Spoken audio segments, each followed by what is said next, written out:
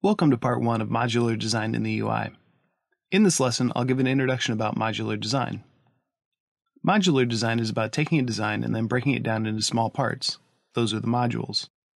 Then these small parts are created independently to later combine them into a larger system. If we look around us, we'll find many examples of modular design. Cars, computers, and furniture are all modular. Because of their modularity, parts of these systems can be exchanged, added, removed, and rearranged. This is great for consumers because they get to customize the system to fit their needs. Do you want a sunroof, a more powerful motor, leather seats? You got it! The modular design of cars, like this Volkswagen, allow for these types of customizations and much more. Another great example is IKEA furniture.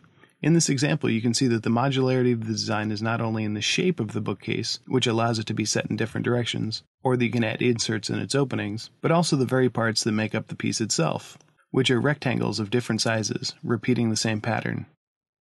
From a manufacturing perspective, modular design is also cost-efficient because building small simple parts that can be connected later is easier and cheaper than building one large complex piece at once. Additionally, the solution can be reused over and over, maximizing productivity. The goals in creating a UI design are similar. As designers, we want to create a UI system that is efficient in both construction and operation. When we find a solution to a problem, we want to be able to reuse the solution in many places. This not only saves time, but it establishes a pattern that users can learn once and reapply in other areas of the application. We also want to be able to customize the system for certain scenarios without having to restructure everything. This is exactly what modularity brings to UI design. It leads to a system that's flexible, scalable, and cost-efficient, but also customizable, reusable, and consistent.